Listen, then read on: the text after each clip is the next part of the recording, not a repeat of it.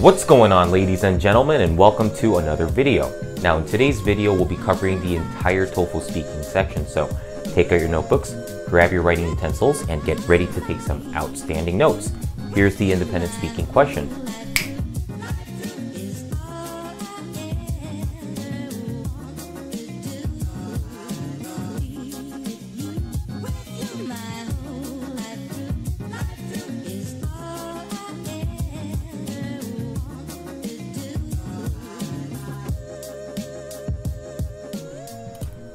In my eyes, the statement that friends are the most important influence in one's life rings true to me. To begin with, the first thing that came to my mind as I read this question is that surrounding oneself with good friends is very significant. This is mainly due to the fact that people usually spend most of their free time with their friends and thus end up resembling each other's behaviors. In addition, having too many bad friends can be very detrimental, since countless teenagers have become victims of peer pressure and gone down the wrong path due to those in their vicinity. As a result, I definitely believe that friends are the most important influence in one's life. Alright, now when I was done with the second detail, I noticed that I had about 7 seconds left, which is more than 5, so I went ahead with the ending statement.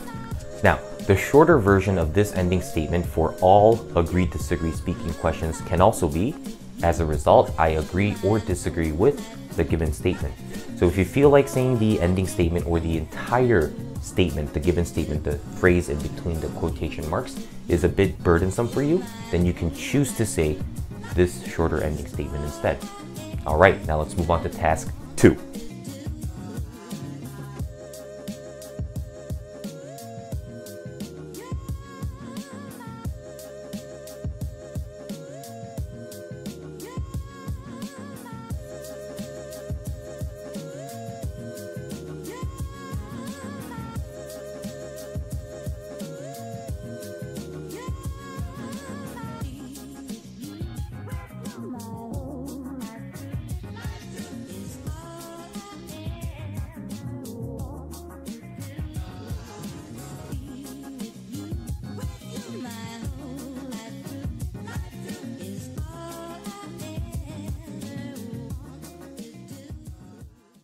Now listen to two students discussing the announcement. Did you read about the new plan? Yeah. What do you think? I think it's a great idea. Really? Why? Well, I just don't think the newspaper gives the most up-to-date information about activities. Well, the paper comes out weekly. What's the problem? The fact that it comes out just once a week is the problem. I read the paper every Monday, but then I forget that they're having a concert or showing a film or whatever, like on Thursday or Friday. And this'll always give me a reminder on the day of the event. Yeah, that way you wouldn't forget. And, like, if something gets canceled at the last minute, well, that way you'd know, and you wouldn't waste time showing up and no one's there. Oh, I hadn't thought of that. That would be really helpful. But do you think students are actually going to read the email? Are you kidding? Everyone checks their email at least once a day. And if maybe they also include the cafeteria menu for the day in the email, well, then people are definitely going to read it. You're so right. I can't wait until they start.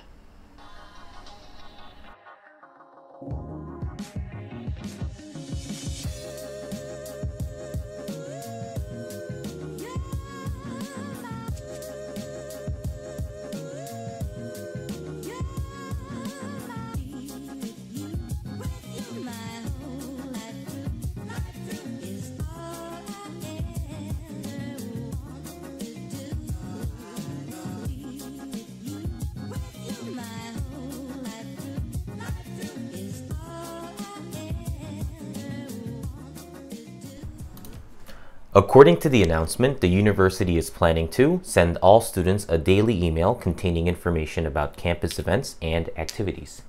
And the woman is looking forward to this. First and foremost, the woman mentioned that the campus newspaper doesn't give the most up-to-date information because it comes out just once a week. As a result, the woman often forgets about events like concerts, but she won't forget anymore if she gets reminders every day. On top of this, the woman also said that everyone on campus checks his or her email at least once a day. Plus, if the cafeteria menu is included in the email, people will definitely read it. Therefore, because the school believes that this decision will ensure that all students are always up to date, the woman supports the university's new plan for these two reasons mentioned in the conversation.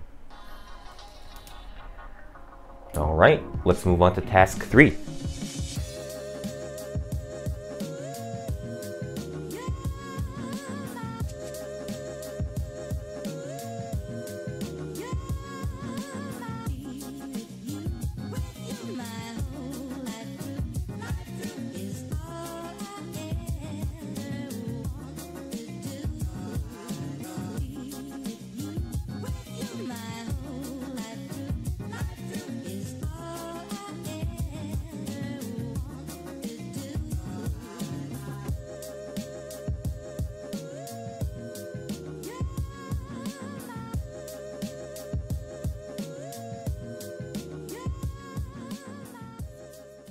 Now listen to part of a lecture in an education class. So, I used to teach a class of 8-year-olds, and one problem I sometimes had was getting the kids to raise their hands when they wanted to answer a question. Like lots of teachers, I had the rule that if a student wanted to answer a question, they needed to raise their hand in the air and wait till I called their name before speaking. That gave all the students a chance to participate, which helped everyone get more out of the discussion. But some kids had trouble following the rule. I remember there was one girl, Sarah, who didn't raise her hand when she wanted to answer a question. She would just call out the answer. And this was frustrating for the other children who were waiting patiently with their hands raised. So one day when Sarah called out, I asked her if she knew that calling out was unfair to the other students. I said to her, "Sarah, do you realize that when you call out answers without raising your hand, you're not being fair to the other students? You're not giving them a chance to answer questions too." And I didn't wait for her to answer. I just continued teaching the class. And after that, anytime I asked the class a question, Sarah didn't call out the answer. She raised her hand along with everyone else.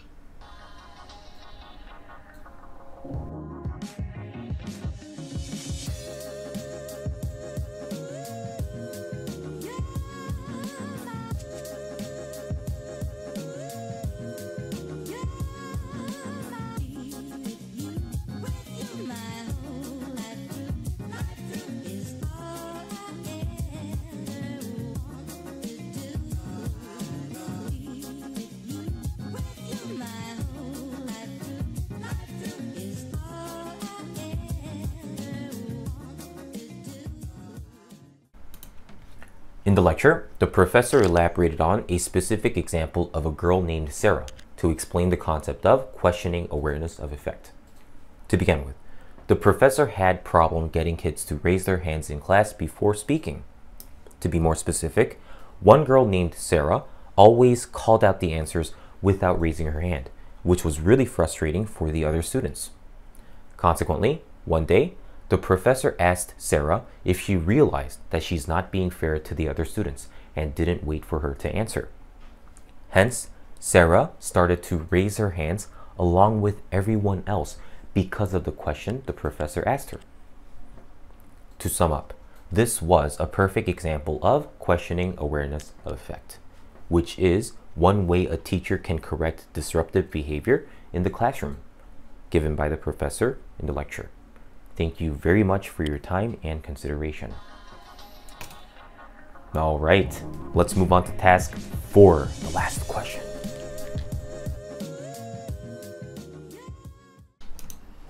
Listen to a part of a lecture from a history class. The professor is talking about the Industrial Revolution.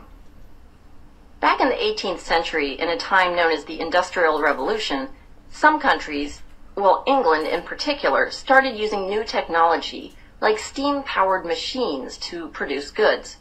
And the use of these machines brought about some significant changes. Let's go over 2 main changes that occurred. One change was that the center of production moved from homes to factories. Let's take fabric or cloth as an example.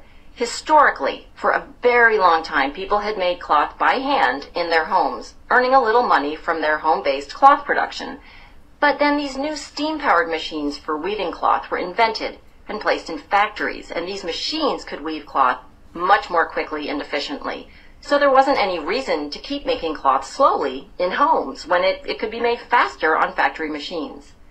Thus, the majority of cloth production shifted from home-based businesses to factory production.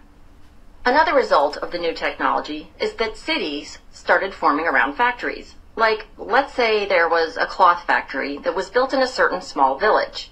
Now, of course, the factory needed workers to operate the machines used in cloth production. So the factory would hire a lot of rural workers who would then move from the countryside to the village. So instead of being spread out all over the countryside, the workers started to congregate in the village with the factory. As a result, the village got bigger and eventually grew into a city.